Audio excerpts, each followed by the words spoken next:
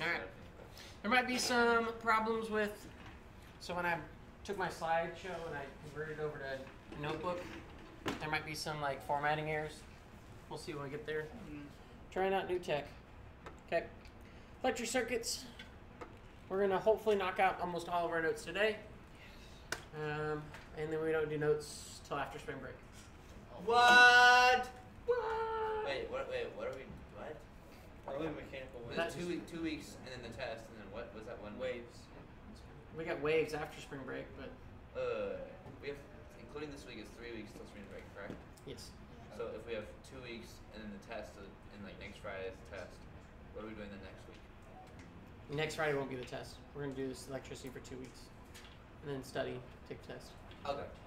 Then sayonara for spring break. I like sayonara. Okay. All right. Electric circuits. When we're dealing with electric circuits, we're not doing much with alternative energy or alternative current. That's more of AP Physics 2 material. However, there is a little bit of difference when you talk about some things most people already know, and that's called voltage. Did you know every battery, like AA, AAA, there's even quadruple A, D, double D, C, all of them have the same voltage? I did not know that.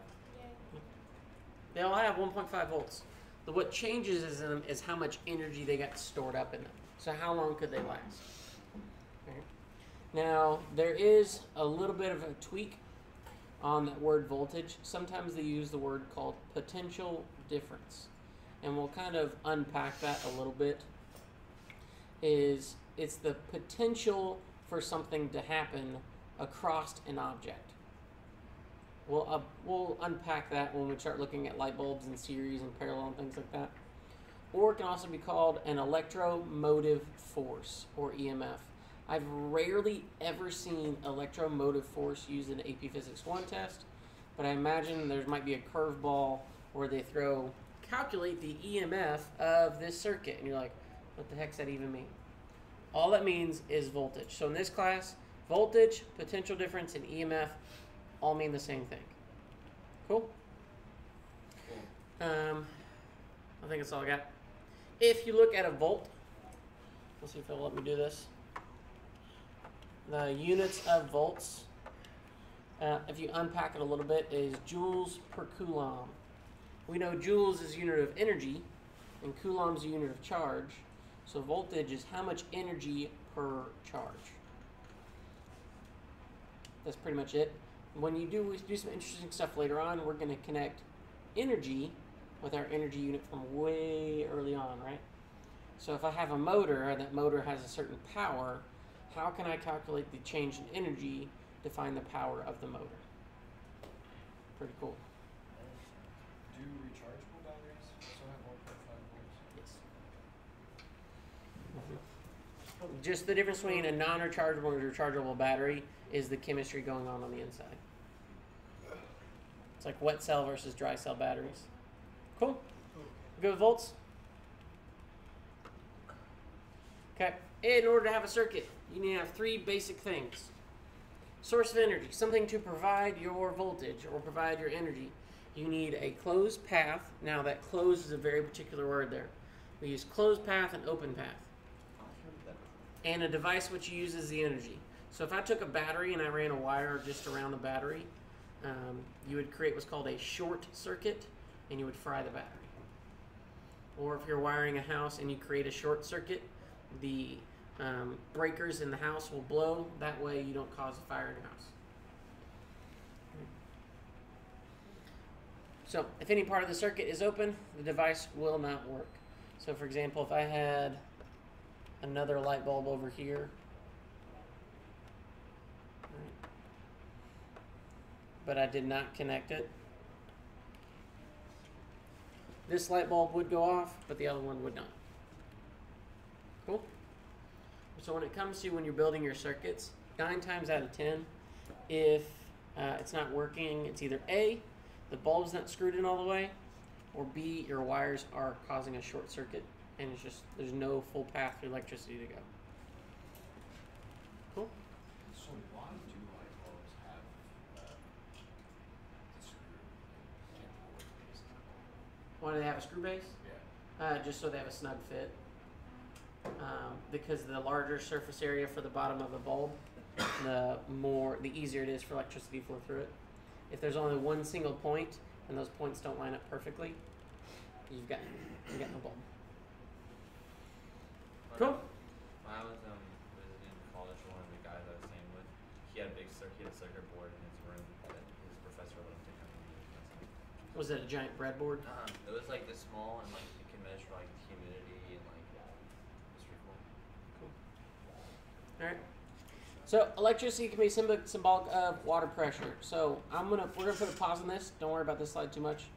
But when you think about voltage, think about pressure. All right. When you go to the sink, there's a lot of pressure in your house. But when you turn the sink on, your faucet controls how much water comes out. Cool. Same way with electricity.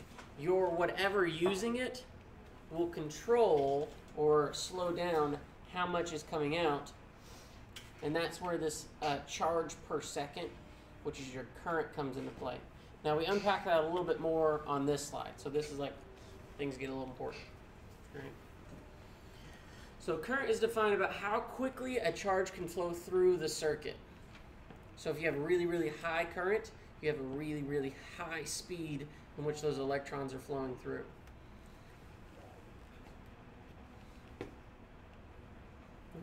This equation right here for current, I equals Q over T, is on your reference sheet. Okay. Speaking about your reference sheet, when you look at your reference sheet, all these electricity ones are going to be on the top right side. Don't they have their own little box? What's that? Don't they have their own? They got their own little box. All right. The unit of current is amperes, or amps, or denoted by just the capital A. And if you look at underneath the hood of a current, it's coulombs per second. Now, you don't need to necessarily memorize that as long as you reference your reference sheet. It can help you figure that out. Okay. So voltage, everybody's saying this voltage, like high voltage, danger. Well, voltage isn't exactly the part that kills you, it's the current. It's how quickly is that stuff going through your body. Because something could have a voltage of 10 million, but also have a really, really high resistance and slowing down a whole lot, and you'll be totally fine. However, if you take a certain current of a higher voltage, your heart also works off of a current signal, so you can interrupt that signal and then cause you to have a heart attack. Your muscles also work off of a current signal, an electrochemical signal, so that's why if electricians are working on something and they get shocked, they often grab whatever they're being shocked by harder because their muscles are kicked in. So electrician's code is you never work alone, and if your buddy's getting shocked, you're expected to drop kick them. Because if you just push them, now you're getting shocked too. You're expected to drop kick them so that way you don't get shocked and they get broken off. Which I think is... Yep. The reason it's I is because I stands for intensity. Now, one thing I do want you to note is the direction of current is important. So we haven't really talked too much about what these parts mean right here, but I want you to note just really quickly that current flows from the positive terminal of a battery to the negative. Let me do it.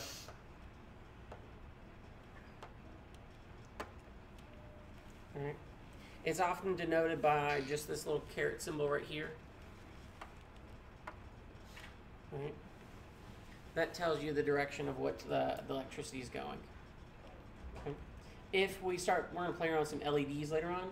LEDs only can allow electricity go through them one way. So if you get an LED in backwards, it won't work. So you flip it around, good to go. Science. Cool. Are we wigging out on me now? No. Cool. 2 types of current. One part we're going to ignore, but I at least want to talk about just so I can teach you basically. All right. Yeah. Yep, that's what I'm going to do. So you got DC, which is direct current, and AC, which is alternating current. Direct current is what we're going to be dealing with. Batteries, voltage sources. The current in those are constant. And they're always going to be one direction, like a battery. Alternating current, so if we plugged in something into the wall, to make energy more efficient, instead of sending all of those electrons just one direction, it actually pushes the electrons and then pulls it. And it causes that motion, causes a current to form, and it's a whole lot more efficient, which is why we power buildings with alternating current and not with batteries. My history on this could be wrong, but I'm pretty sure it was Edison, who was a big proponent of direct current, but then alternating current was Nikola Tesla. And so he was a big push on that. I forgot to mention voltage. The reason it's called voltage is discovered by a guy named Volta. And Volta and Galvani had like this, they're both trying to outdo one another because they're trying to win a girl's hand in marriage. And so there were these two electrical scientists, and they were just like super good at what they did. I don't know who got the girl in the end result. I just know they kept outdoing one another.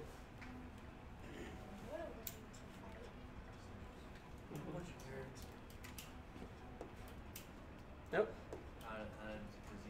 Okay. Let me try that again. Oh, let me go back. Cool. We're only going to do direct current. We're not going to do alternating current. We're going to talk about what does voltage and current get you. This is what's called Ohm's law. This is like when you talk about springs, and a Hooke's law is important. When you talk about law of conservation of energies, yada, yada, yada. When you talk about electricity, Ohm's law is like the go-to textbook answer, easy one-pointer on an FRQ, like according to Ohm's law, saying that if we graph the voltage versus the current in a circuit, the slope will tell us the resistance. More specifically, if you look at the resistance of an object, let's say like a light bulb or a resistor or anything that uses electricity, its resistance is constant in this class. Okay. Notice how the slide's got both ways you could talk about this, saying potential difference equals current times resistance, or electromotive force equals current times resistance. Right. Now our first lab that we're going to do this. You're going to build a simple circuit. You're going to crank up the voltage, record the current, calculate resistance, make a slope of it. Done. Cool? Yeah. What is the change of voltage alpha I? What is that? That the change, your potential difference is proportional to current. Anytime you see that alpha symbol, saying Just being proportional. yes, it means it's directly proportional. When you increase voltage, you increase current. Cool. Yeah. This will be your first lab. You're just gonna do a simple one bulb circuit. Graph the slope, graph it, calculate slope, and it should be a pretty straight line. What we find out is that as things get hotter, they tend to get less resistance. But that's not something to worry about in this class because you need to understand thermodynamics. And that math looks a little ugly. So we just say it's constant. What's that? So we'll just crash course thermodynamics right now. Just throw it in there real fast. You know what? I don't remember much of thermo. All I remember is the heat death of the universe, entropy and enthalpy, which even after taking it, I forget what they mean. I haven't looked at it in a long Words time. from chemistry, but I don't remember them. I thought I knew them in chemistry, and then I got in this class called physical chemistry, which is the physics of chemistry, and then I was like, I know nothing. I know absolutely nothing. Good here? Yeah. So, when you look at Ohm's law, V equals IR, right? It helps you find resistance. So for unit resistance is the ohm, which is also written as this capital Greek letter omega. You can try your practice at drawing the Greek letter omega real easily, but I just usually just do this.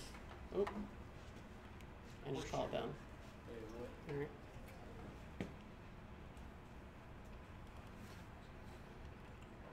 So how does your voltage and your current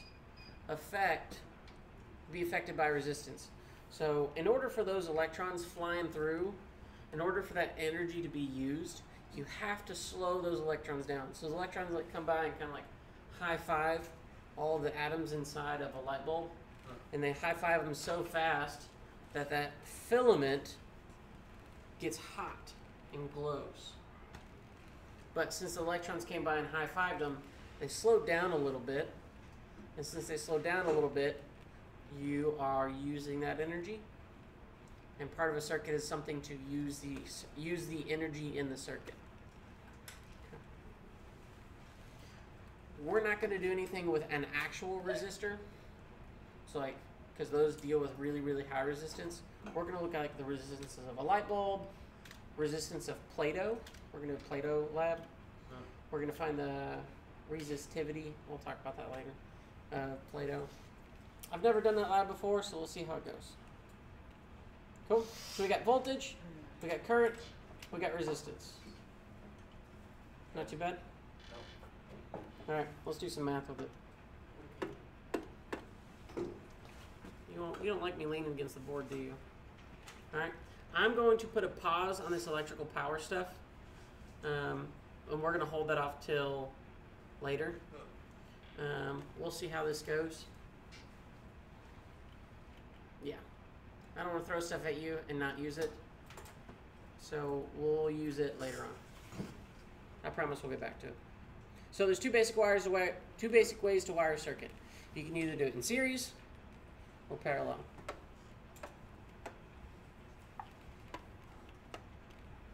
And these follow Ohm's law, but just in a little bit of different ways. Up on the wall over here, I've got the expanded form about how these work. This is not on your reference sheet. You have to learn how the way it's written on your reference sheet. We'll talk about that way in a second. Okay. This is for the regular physics class. Is just, I don't want to freak them out by writing a bunch of Greek on the board. So a series, you can think of a book series where one goes after another, goes after another. You cannot do it out of order. If you try to do it out of order, you're doing it wrong. Parallel means things can go different directions.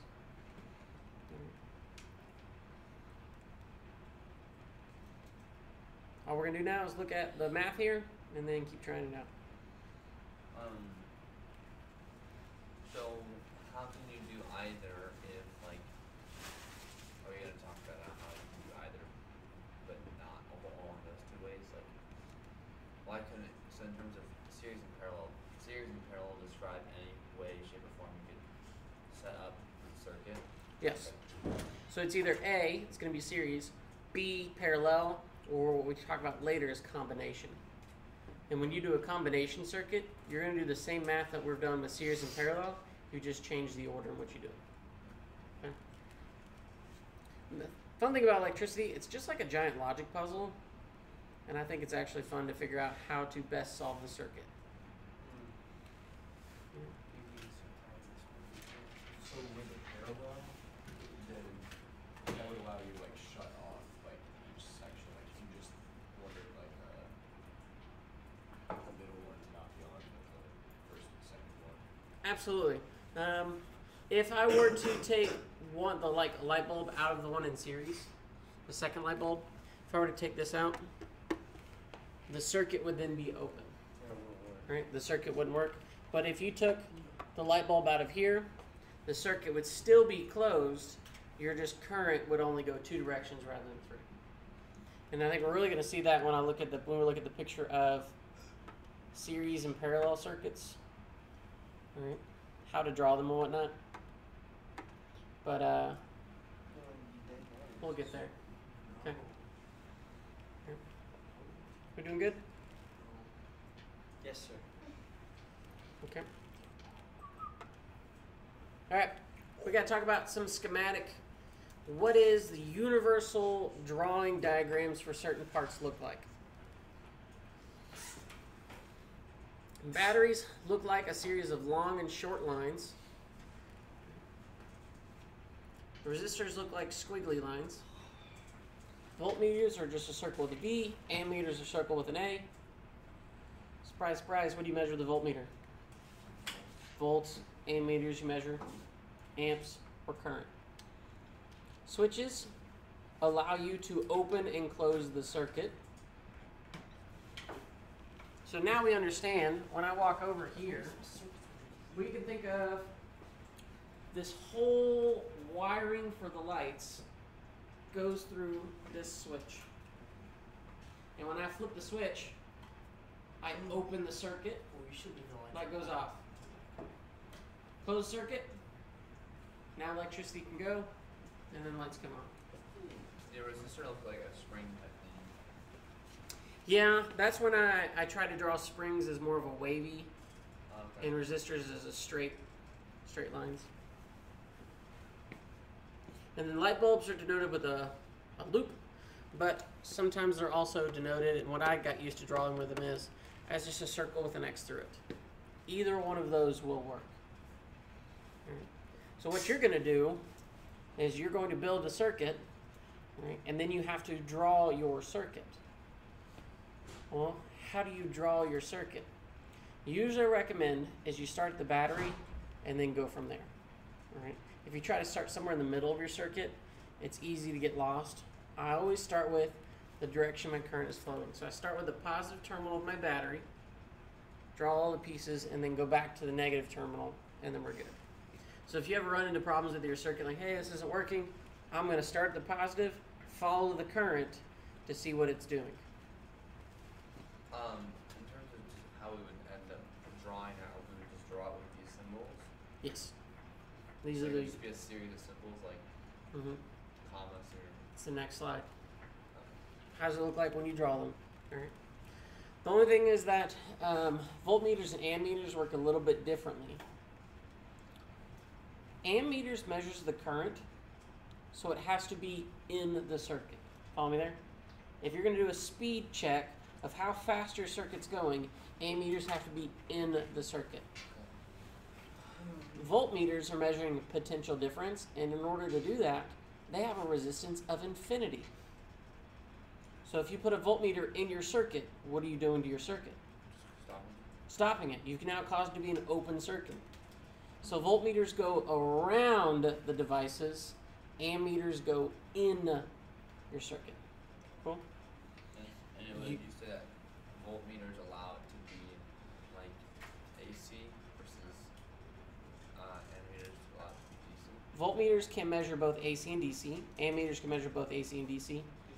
It's just in order to measure the voltage of something going through it, you go around it. What do you mean Ammeters go around through it. it. Little wrap around. Literally just wrap around it. Like that. Okay. Cool. Oh, I need the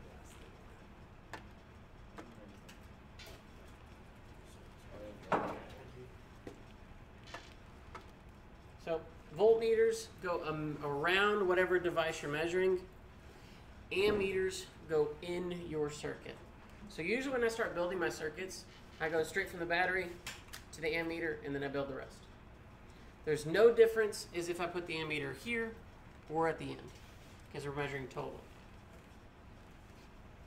Okay. There's an interesting thing that I know called a rheostat. Has anybody heard of a rheostat? Somebody got a dimmer switch at home?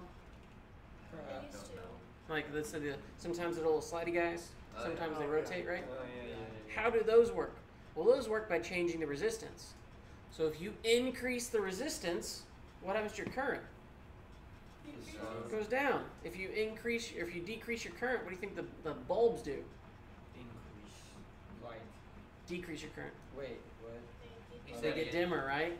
So if you decrease the resistance, you increase the current, your bulbs get brighter. Okay, yeah, makes sense. So the twisted things are increasing or decreasing resistance. Yes. Okay. Which then increases or decreases current, because voltage is constant. So would you say resistance is directly proportional to the amount of light? Nope, resistance is constant. How is resistance constant? Resistance is not affected by how much voltage or current is going through the system. Does that make sense? Well, how does it control how much light there is if that's how much if it's not proportional to the light, how does it change the light? You get really tricky when you say in proportional to, because that means there's one affects the other that can go vice versa. Resistance is constant. Resistance affects how it changes current, because voltage is also kept constant. Okay. So when you look at this outlet's got 110 volts going through it. Okay. So I can change how much current's going through there by increasing or decreasing my resistance. Yes. That makes sense? Yes. Cool. So if you're increasing or decreasing it, how does it stay constant? Resistance? Yeah. Resistance is a material thing, not how much current's going through it. Oh. Okay. So if I take an insulator and I shove it into the wall, the resistance of an insulator is infinity, or close to infinity. It's a really, really high number, which is why electricity doesn't go through an insulator. But a piece of metal, that resistance is really, really low. So when I shove a fork into an outlet, that current picks up into my hand. Let's all try it. Let's all try it. Experiment. No. This is our next lab. Or just Your next lab. This determines who passes the class. You'll be Or dead. who passes away. Have Cool. Survivors. So Get a 5. ammeters go in your circuit, voltages go around. Survival for this.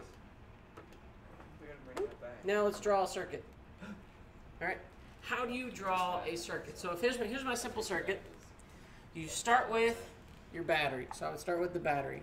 The long side being the positive terminal. And then I would follow my current. Draw my light bulb.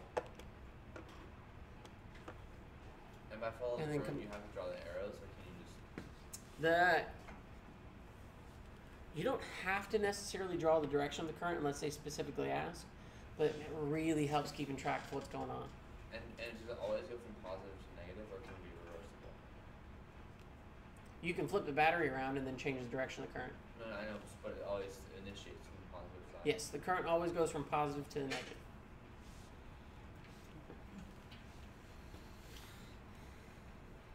Cool. Now, what if we did this in series? Well, I would start at the positive side of my battery, go to my light bulbs. I now hit a switch, and then bring it on back home. And I'm sorry, can you re-explain why you have a switch versus the first one that you didn't have a switch? The first one doesn't have a switch in it, the second two do. And why is that? Just because it's there. Fine. So it wouldn't necessarily need one.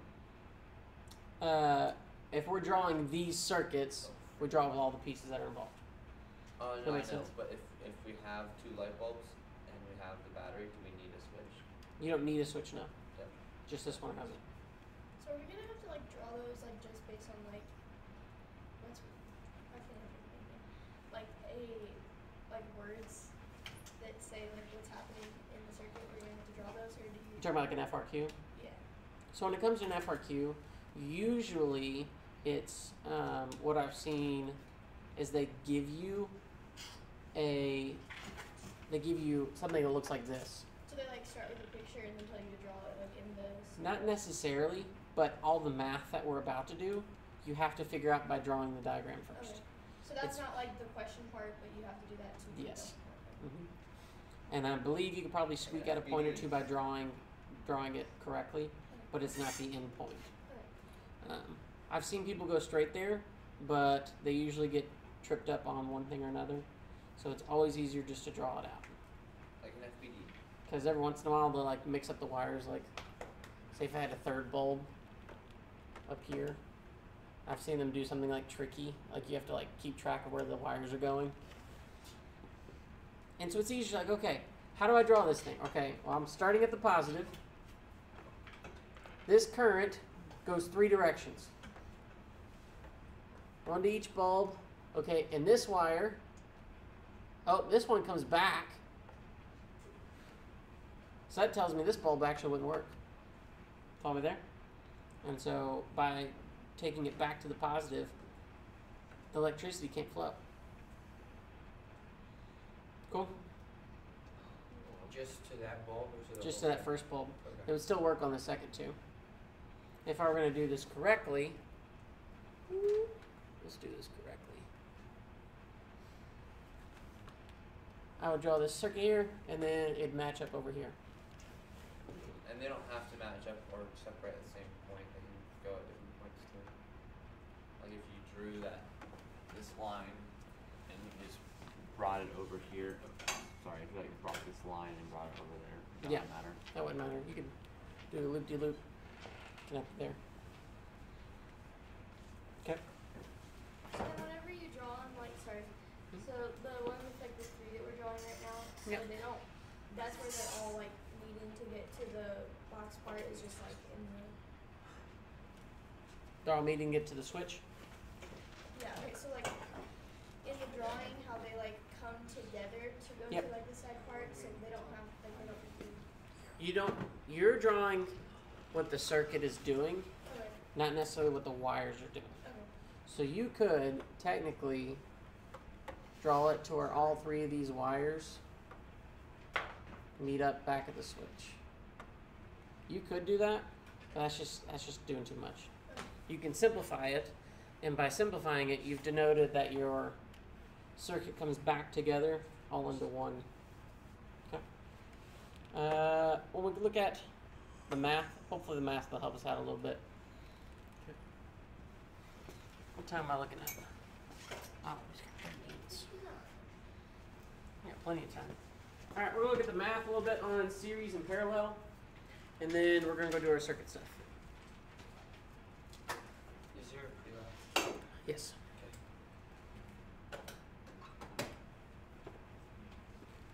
This is not given to you. So if you got your reference sheet, go ahead and pull it out.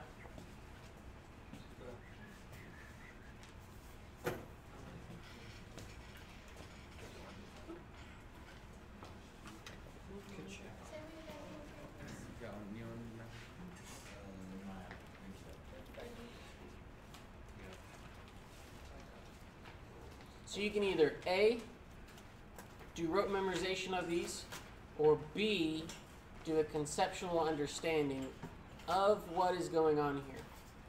Remember how we talked about voltage being pressure? Well, in a series circuit, if I have multiple things hooked up to my pressure can only go so far. So my voltage on, or my potential difference at each bulb in this circuit is additive. It is not given on your reference sheet. Current is the same, because whatever speed is going through one bulb has to be going through all three of them. What is on your reference sheet is the resistance. So do you see it there on the bottom where it says RS equals the summation of your resistors, where your number of terms is this? Yep. What does that mean exactly?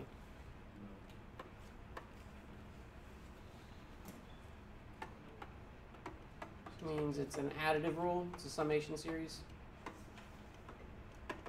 Meaning- Summation of forces.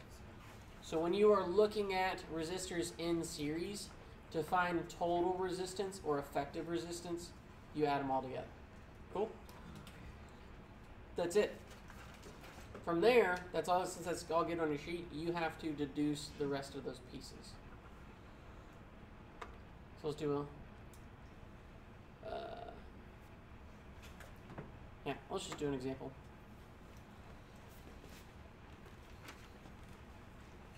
So here's how I want you to do every single circuit. You find the totals, then you go down. If you try to find the pieces that aren't given necessarily, you're going to run into problems where you're going to do algebra mistakes or just conceptual mistakes. So the first thing we want to find is, what is the total resistance? What we're always going to run back to is Ohm's law. V total equals I total, R total. Do I have voltage total? Look at my circuit, you got 12 volts. Do you have current though? No. So this tells me I have to find resistance some other way. These three resistors are in series, so what am I going to do with them? You just add them up. So resistance total is just going to be 6 ohms. Not too bad. Alright. Now I have voltage total and resistance total. Can I find total current? Well, yeah. A. It's going to be 12.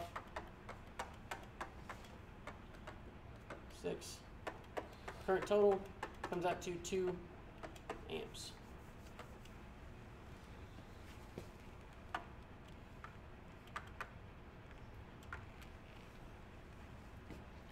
What's the R2 equals?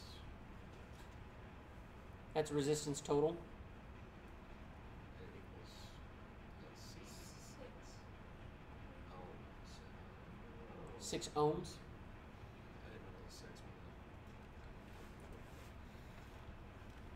I really need you guys to start watching COM before you come.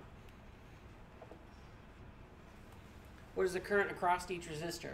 Well, if I think about this, okay, these are in series, so that means the rate at which my current flows through is all going to be the same. That's the part you have to pull out, or just do rote memorization. So since the current is at the same at each one, they all equal 2 amps.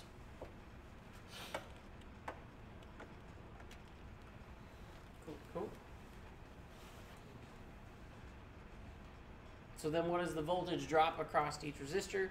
We're going to apply Ohm's law separately. So the way you denote this, the voltage at 1 equals the current at 1, resistance of 1, voltage of 2 equals current 2, resistance of 2. And then voltage of 3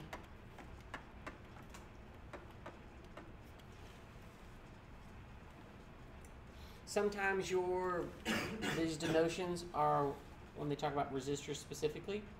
So notice this have 1, 2, and 3 ohm resistors. Or you could say, like, we could call this resistor 1, resistor 2, resistor 3. Okay? I see. We look for voltage. Don't know the current at resistor 1. Yeah, it's 2. Yep. The resistance of resistor 1 is 1, so One. 2 times 1 is 2. For voltage 2, current is 2, resistance is 2, 2 times 2 is 4 volts. And the last one, current is still 2, resistance is 3, 2 times 3 is 6 volts. What was my total voltage? 12. What's 6 plus 4 plus 2? 12. 12. Is Ohm's law still true? Well, yeah, we just found out the voltage total equals the voltage of 1 plus 2 plus 3. Follow me there? So what you're going to do is you're going to build your circuit, and you're going to record the voltage using the voltmeter at 1, 2, and 3. If you did it right, you should add them up and they'll all be about the same. Now, it's not going to be perfect because we don't talk about what's going on in the battery. So we don't talk about the resistance of the battery or how that plays a role in affecting it. Okay. Cool? What was on this slide is what everything I just talked about. So if you need that, you can reference that later. But I am moving on because I'm done talking for today, almost. I just want to talk about parallel and then call it done. Here's one thing I want to note. Looking at parallel. Do you see how that picture has 3 different colors in it? Yeah. So your total current can go 3 different ways and then meet back up. Cool? Mm-hmm. Here's what I don't want you to assume. It's an equal split. Okay? Because if the resistance here was really, really high and the resistance in the middle was really, really low, the current wouldn't necessarily split up equally. What we can say, though, is it splits up and it comes back, and these things are called junctions. Right?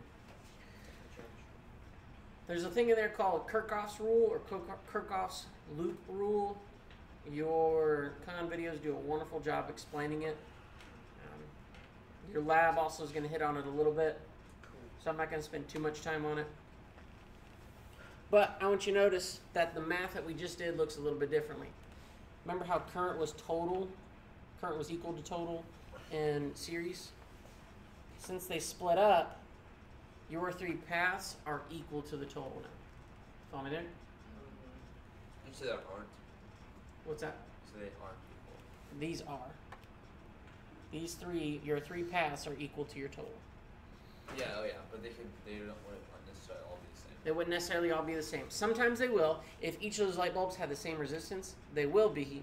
But I don't want you. That's an easy misconception that they always split up into even amounts. Yeah. All right, just do the math and you won't get lost. All right. So what does your reference sheet say in regarding this? Woo. Come on. Woo. Try this again. Oh. Ah. I'm just going to go here.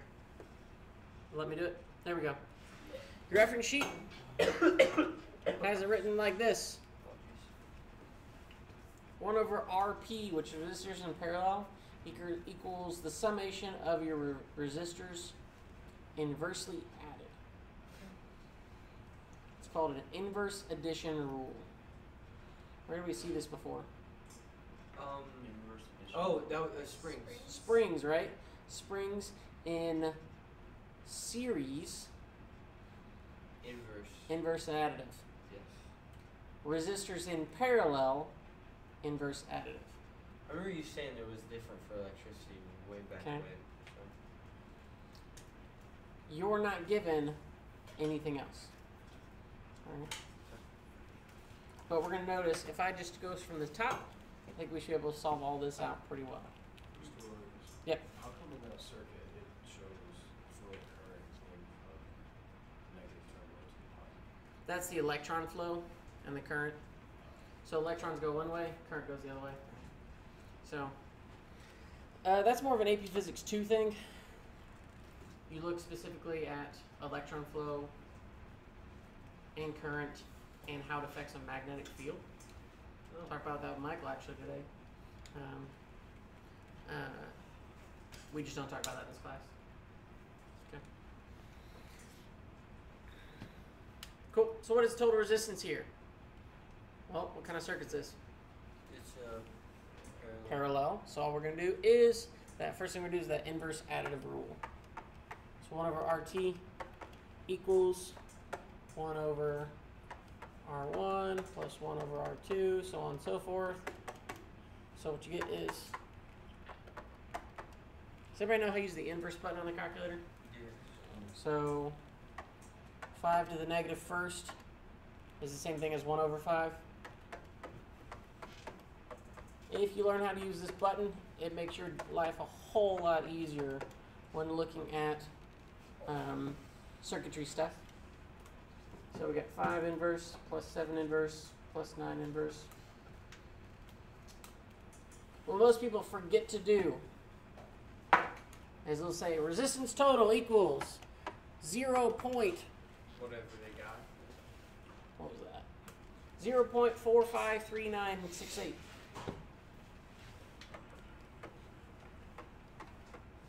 Am I done? No. No. You have to take the inverse of it again.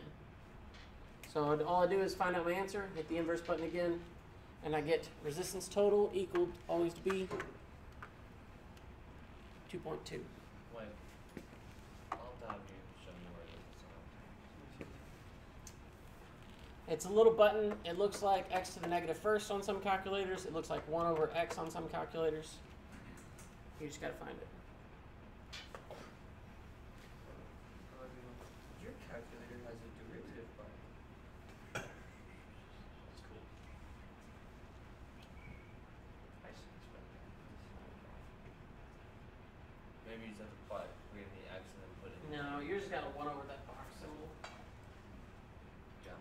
1 over the box is the inverse. Okay. So we found total resistance. A couple things to note. Resistance total is always smaller than any of your resistors in parallel. Oh, okay.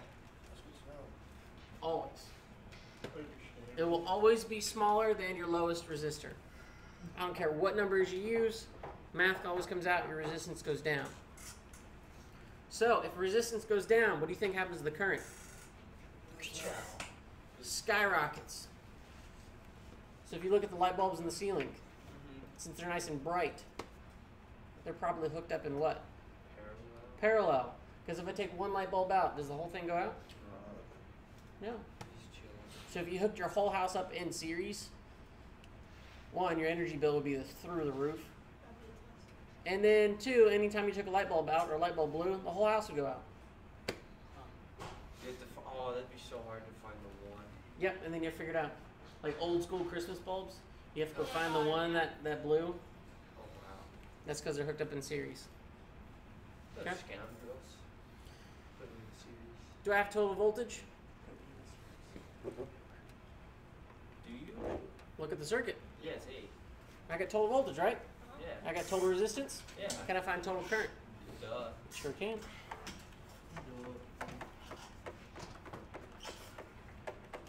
V total equals I total, R total.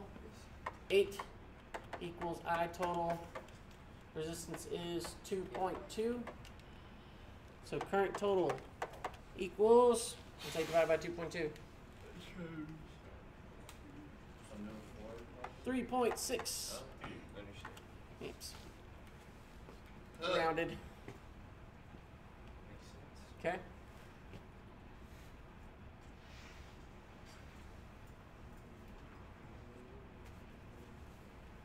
What am I gonna do about voltage though?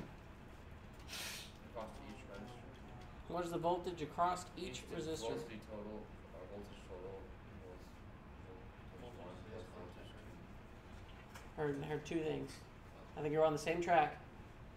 What'd you say, Griff? Voltage is constant. Think of that water pressure. That water pressure is built up in the system, and there's 3 different paths to go. So voltage total equals voltage 1, which equals voltage 2, which equals voltage 3. That looks like it's a not equal sign, so I'm gonna. So the voltage at each resistor is going to be 8. 8 volts. And that's different for when they're in series, right? Absolutely. Okay. Because they're additive in series, Understand. but the same in parallel. Some crazy stuff. Last one, then we'll call it done. Just because I don't want to beat you to death with notes. That's next period. What's next period? Egg bush. Oh, yeah, sorry about that. Alright. How to find the current across each resistor? Do I know the voltage at each resistor? Duh, it's 8. Do I know the resistance of each resistor? Of course. Absolutely. So you're going to do V1 equals for each resistor. So we're going to have 8 equals I 1. and times 5. We're going to do 8 equals I times 7. And then 8 equals I times 9. That's 1, 2, and 3. So you only do the inverse for when you're finding the total position and total resistance. Yes. And that's because it follows a relationship we don't talk about in this class. That's a log-log rule. So if we made a graph of the log versus log of resistance total and the resistors added resistors in parallel, you would get the linearization of that data. But we don't. We just do inverse additive. Don't talk about exponents or anything like that. I honestly really So, don't know. current of 1 is going to be 1.6. Current of 2. Oh, ran out of space here. Hit the no man's zone. No man's land. No man's land. There's a So, whole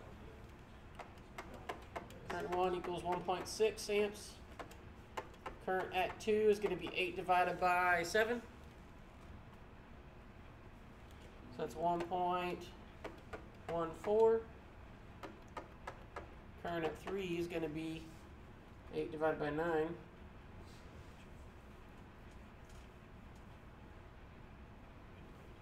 So that's going to be 0.89 amps.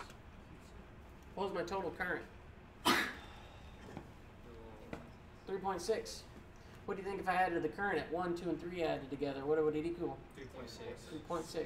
I'll Pretty close to it, except for rounding. But bet $1. so we just have shown Kirchhoff's loop rule, talking about junctions, about how when you're in parallel, current will split up, but then come back together to still equal total. Cool? So it's conserved.